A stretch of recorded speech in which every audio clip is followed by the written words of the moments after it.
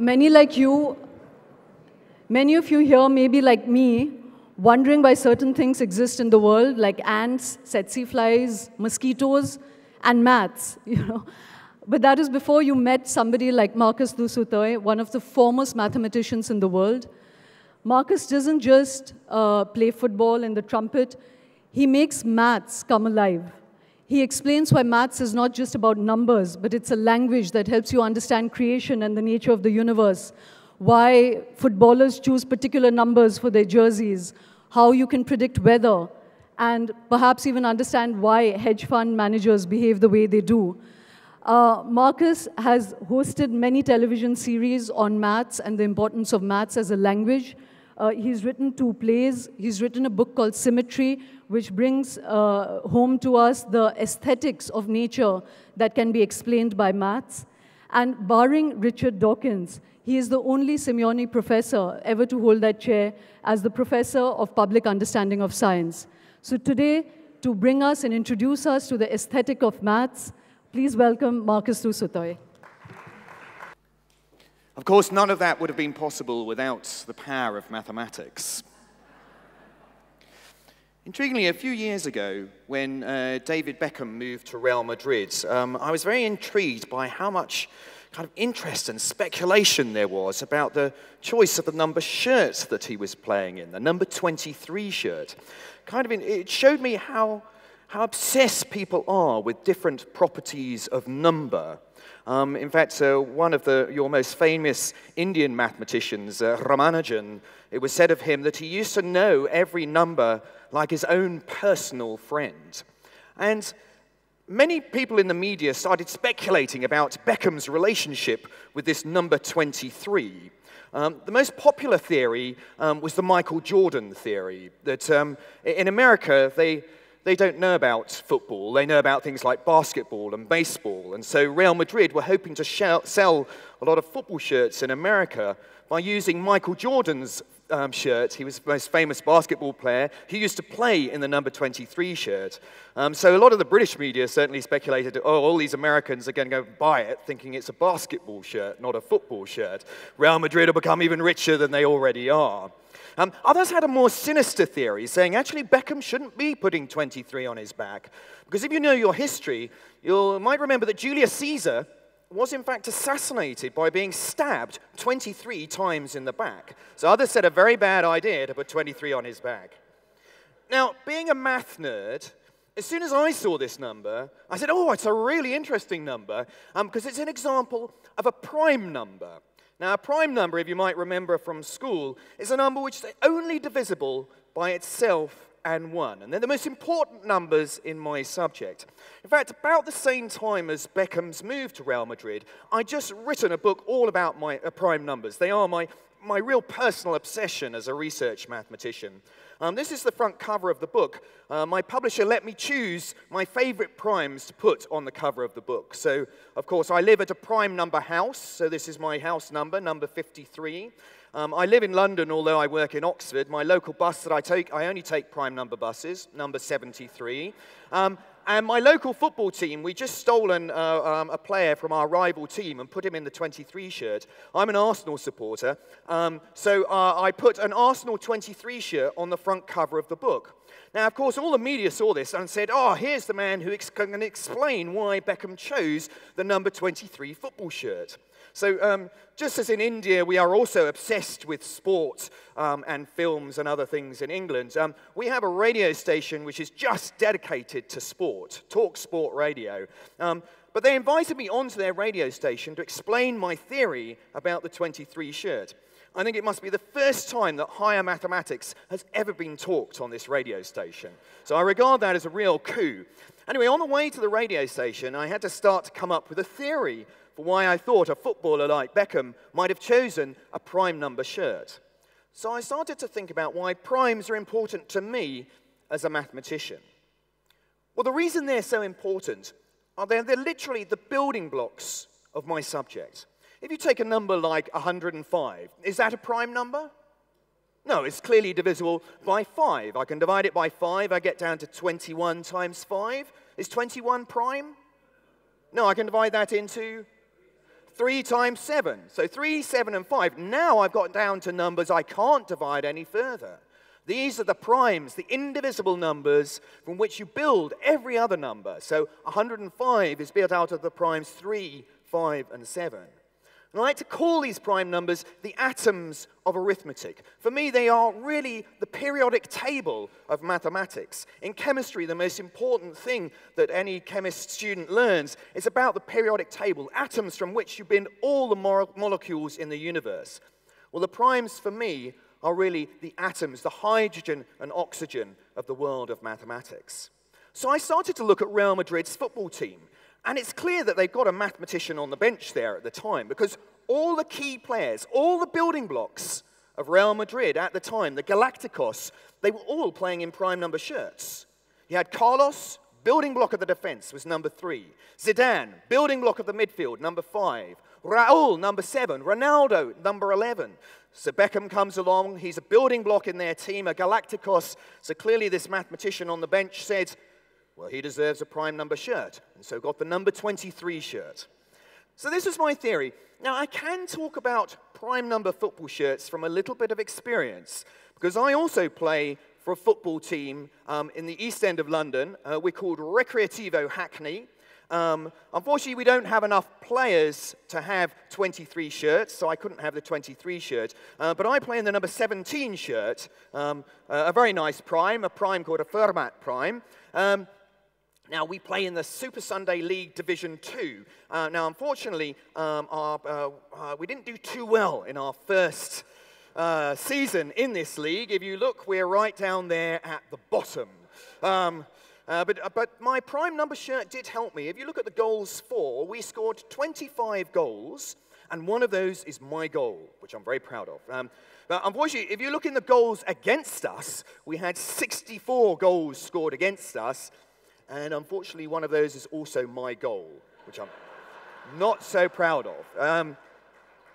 Anyway, every season, Real Madrid get bigger and bigger, so they're going to need more and more of these prime numbers. So they come to me, the mathematician, and say, can we buy a formula off you for finding the next biggest prime number? And they'll be very surprised to learn that actually, mathematicians don't have some magic formula for finding these numbers. In fact, trying to understand where the next prime number is represents one of the biggest mysteries in our subject.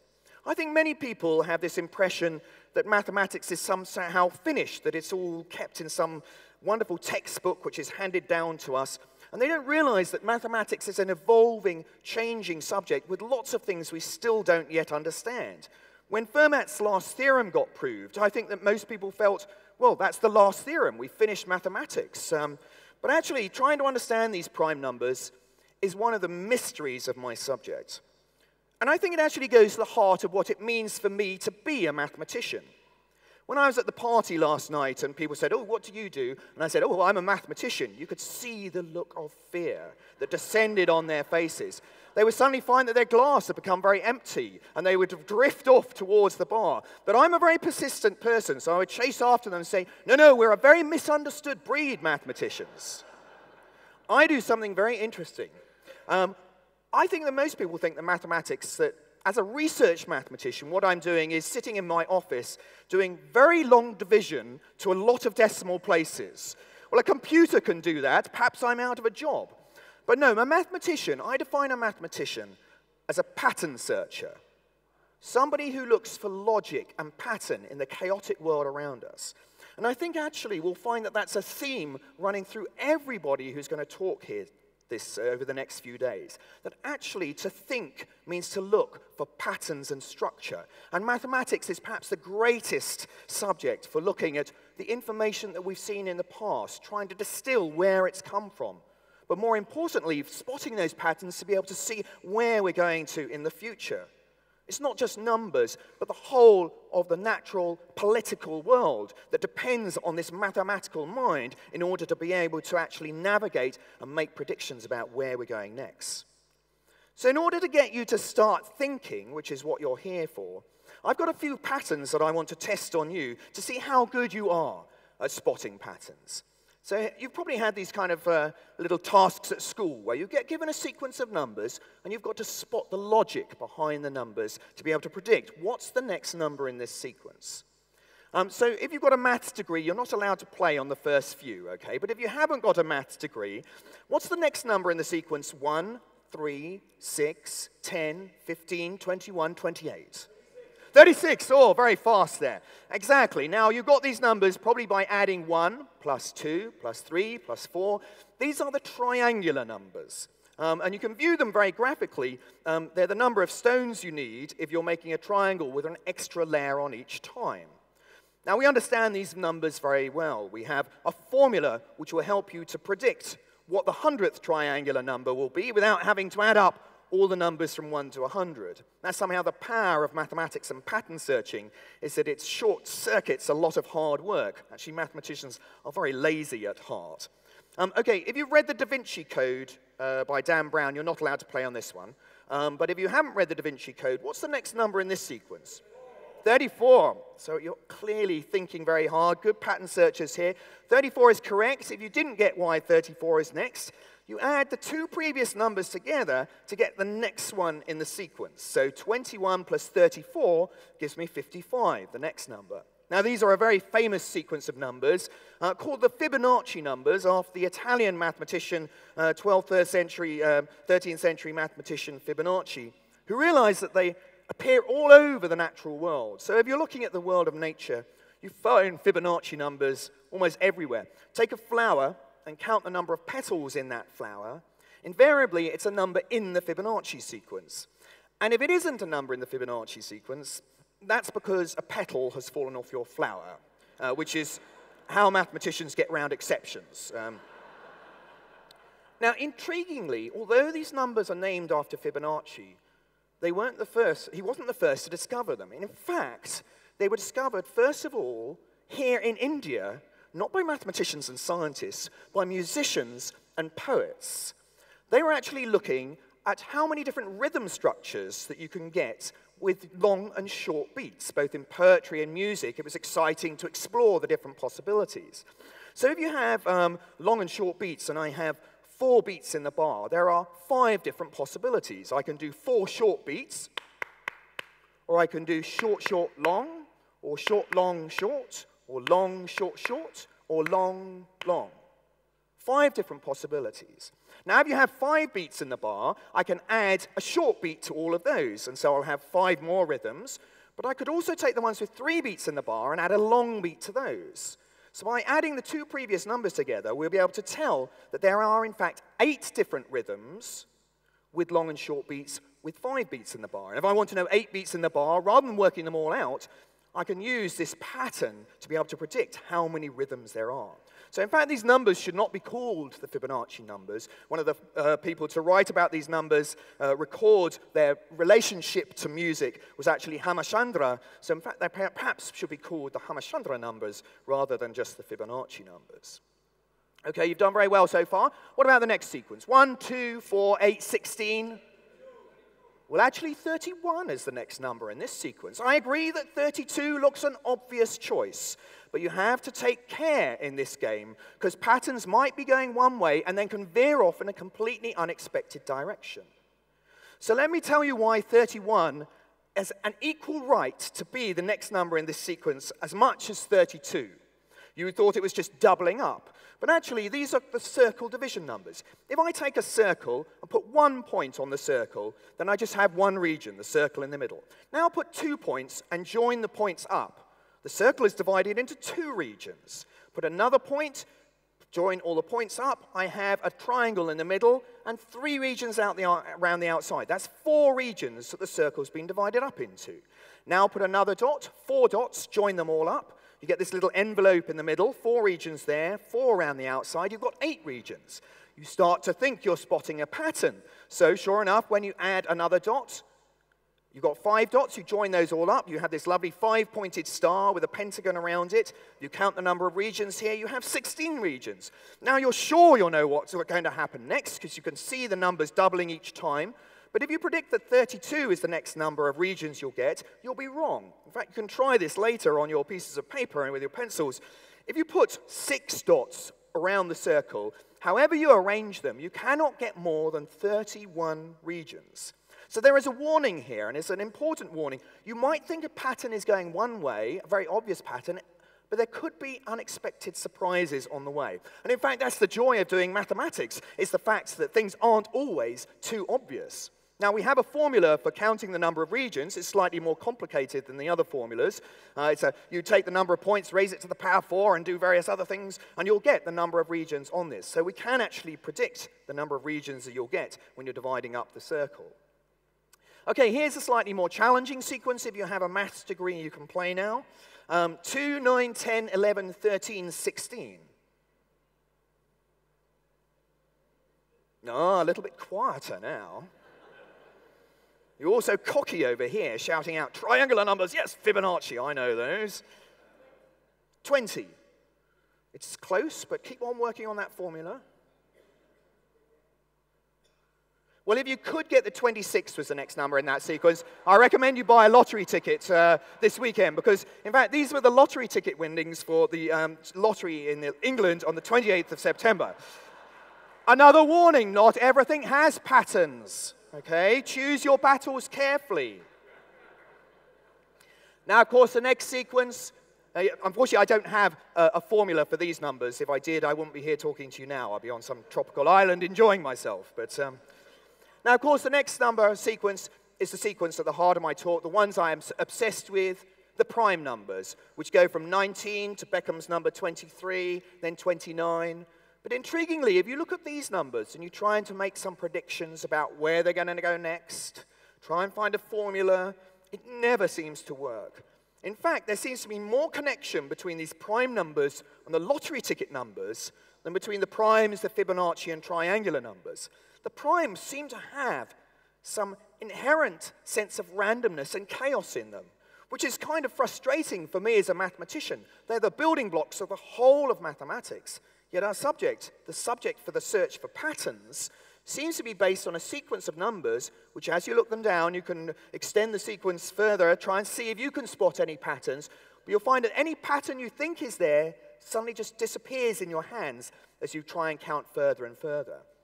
Now, intriguingly, the first people to discover the primes and to start to explore their properties were not humans at all, but in fact a curious little insect in the forests of North America.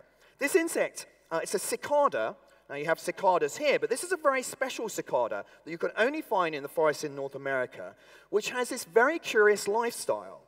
It hides underground doing absolutely nothing for 17 years. Then after 17 years, the cicadas emerge from the ground en masse, almost on the same day. They fill the forest. This is the sound of one cicada. You have to multiply this by several million of these things. Actually, the sound of the forest is so loud that residents generally move out of the area because it's so unbearable. And they party away, they eat the leaves, they mate, they lay eggs, and then after 6 weeks of partying, they all die. And the forest goes quiet again for another 17 years before the next brood arrives. That's absolutely amazing. There's nothing in the natural cycle which has a 17-year cycle to it. So how on earth these cicadas manage to count to 17 is already quite an amazing feat. But why are they choosing a prime number, 17, my favorite prime number, in order to be able to hide underground? Okay, here's a slightly more challenging sequence. If you have a maths degree, you can play now. 2, 9, 10, 11, 13, 16. No, a little bit quieter now. You're also cocky over here, shouting out triangular numbers. Yes, Fibonacci, I know those. 20. It's close, but keep on working on that formula. Well, if you could get the 26th was the next number in that sequence, I recommend you buy a lottery ticket this weekend, because, in fact, these were the lottery ticket winnings for the lottery in England on the 28th of September. Another warning, not everything has patterns. Okay, choose your battles carefully. Now, of course, the next sequence, unfortunately, I don't have a formula for these numbers. If I did, I wouldn't be here talking to you now. I'd be on some tropical island enjoying myself. But now, of course, the next number sequence is the sequence at the heart of my talk, the ones I am obsessed with, the prime numbers, which go from 19 to Beckham's number 23, then 29. But intriguingly, if you look at these numbers and you try to make some predictions about where they're going to go next, try and find a formula, it never seems to work. In fact, there seems to be more connection between these prime numbers and the lottery ticket numbers than between the primes, the Fibonacci, and triangular numbers. The primes seem to have some inherent sense of randomness and chaos in them, which is kind of frustrating for me as a mathematician. They're the building blocks of the whole of mathematics. Yet our subject, the subject for the search for patterns, seems to be based on a sequence of numbers, which as you look them down, you can extend the sequence further, try and see if you can spot any patterns. But you'll find that any pattern you think is there suddenly just disappears in your hands as you try and count further and further. Now, intriguingly, the first people to discover the primes and to start to explore their properties were not humans at all, but in fact a curious little insect in the forests of North America. This insect, it's a cicada. Now, you have cicadas here, but this is a very special cicada that you can only find in the forests in North America, which has this very curious lifestyle. It hides underground doing absolutely nothing for 17 years. Then after 17 years, the cicadas emerge from the ground en masse, almost on the same day. They fill the forest. This is the sound of one cicada. You have to multiply this by several million of these things. Actually, the sound of the forest is so loud that residents generally move out of the area because it's so unbearable. And they party away, they eat the leaves, they mate, they lay eggs, and then after 6 weeks of partying, they all die. And the forest goes quiet again for another 17 years before the next brood arrives. That's absolutely amazing. There's nothing in the natural cycle which has a 17-year cycle to it. So how on earth these cicadas manage to count to 17 is already quite an amazing feat. But why are they choosing a prime number, 17, my favorite prime number, in order to be able to hide underground? Well, we're not too sure. But it seems to be something about the primeness, because there's another species in another area in North America which has a 13-year life cycle. You find 17, 13, but you never find 12, 14, 15, 16, 18, just these two prime numbers. So what is it about the primes which seems to be helping these cicadas? Well, we think, and it's only a theory, that there might have been a predator that also used to appear periodically in the forest and would try and time its arrival to coincide with the cicada. Now, the cicada which had a prime number life cycle could keep out of sync of the predator much better than those with a non-prime number life cycle. You can do a little experiment. Suppose the predator appears every 6 years. A cicada that appears every 9 years, not a prime number, will meet it every 18 years. It'll get wiped out. But take a cicada that appears every 7 years, well, 6 and 7 don't meet until year 42.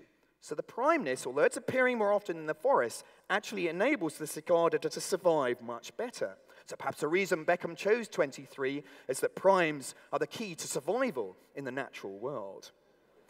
Now, although the cicadas have been using evolutionary tactics to understand the primes, it's the mathematical mind, the analytical mind, which is the one which really started to get to grips with these numbers. And perhaps Euclid represents the beginning of mathematics as a subject of proof, proving things with 100% certainty. That is something that mathematics can do, which I think no other subject can.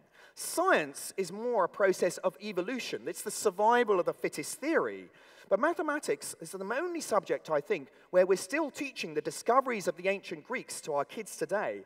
The discoveries the ancient Greeks made are as true today as they were 2,000 years ago. And that's the power of mathematics, that you can prove things with 100% certainty.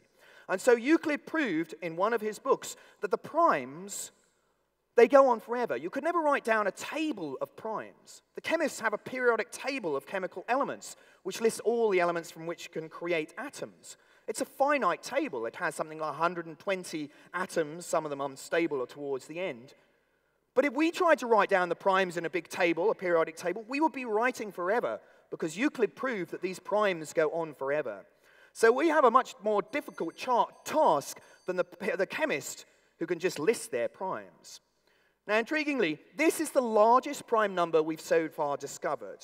It's 2 to the power 43 million, which is 112,609, and then you take 1 off that number. Now, this is a very large prime number. It has 13 million digits. If I read it out aloud to you now, I would have that woman ringing her bell very loudly at me because it would take me 2 months. But actually, it's intriguing that although this is the biggest we've so far discovered, we know that there are infinitely many more beyond that. But it's somehow a mark of the fact that we do not understand these numbers well enough that this is the biggest one we can so far find. In fact, there's somebody who broke the 10 million digit mark actually won a prize of $100,000 for finding that. And anyone who breaks the next sort of milestone, which is 100 million digits, there's another prize out there for them.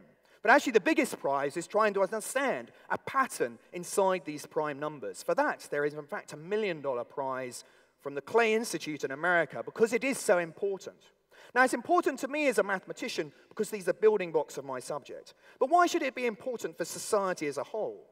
Well, actually, we are putting the whole of our security online. Every time we send our credit card, we are using properties of prime numbers to keep that credit card safe and protected. The codes that are used to protect the digital world all depend on these prime numbers. I said that if you take a number like 105, you could break that down into its primes, and you did that very easily into 3 times 5 times 7. Actually, what you did there without knowing it was crack an internet code.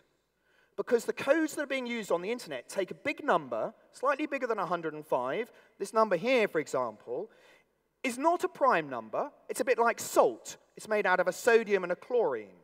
But what is the 2 atoms that built these 2 numbers? If you can crack this, you will crack the codes that are being used on the internet. So this number here is 2 prime numbers multiplied together. The person who built this hasn't told anybody yet what those 2 primes are. And there's another prize if you can find the 2 primes which divide this number here. And if you can do that, you will get access, and you can do it for any number. You'll be able to crack every code that's being used on the internet today. Now, I decided my football team was doing so badly in their first season that I would take a little bit of a hint from Beckham's move to Real Madrid choosing this 23. And so the next season, I decided if we're going to do something about getting off the bottom of the league, we better do something. So I persuaded my team to change their kit. I told you I played in the number 17 shirt, so here's our new kit. So here's my 17 shirt, which I borrowed for this weekend. I persuaded every member of my team to play in a prime number now. So we play 2, 3, 4, 5, 7. So here we are coming out to play. Let me show you. Oops, let's.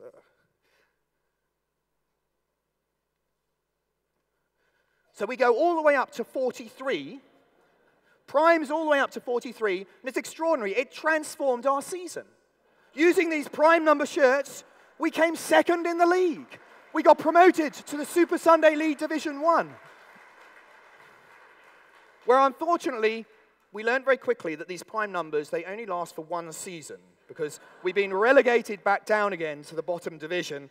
And I'm currently working on a new theory, which is this T-shirt. So I've given every member of my team a T-shirt with a quadratic equation that everyone has to solve if they're trying to work out where the ball is going to land to be able to bang it in the back of the net. In fact, involves solving this quadratic equation. So thank you very much.